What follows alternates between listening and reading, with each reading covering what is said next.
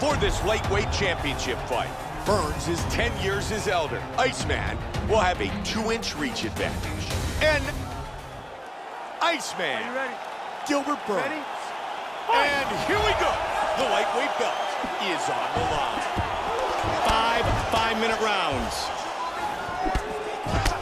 Man, coming off that knockout victory. Oh, he's rocked here early.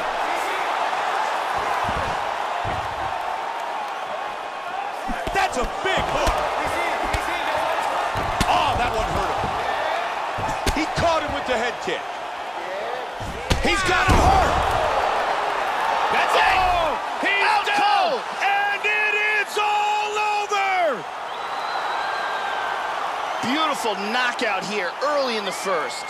Let's check out the action on our fight replay. And here we see the KO that retains his title.